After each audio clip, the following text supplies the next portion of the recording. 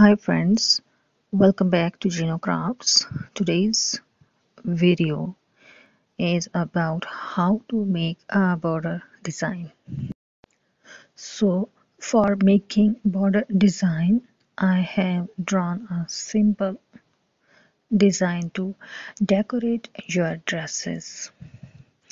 So it's a combination of different stitches.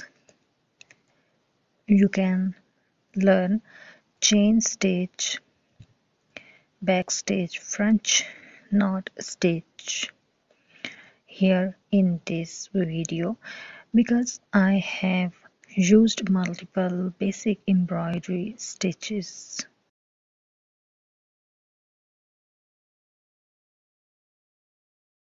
In this embroidery design, I have also embroidered two stars, and for stars I have embroidered straight stitches.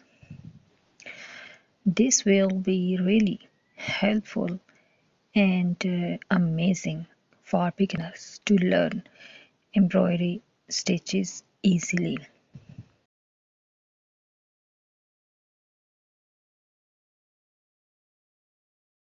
Hopefully you will like this border design, and there are multiple basic stitches in this single tutorial.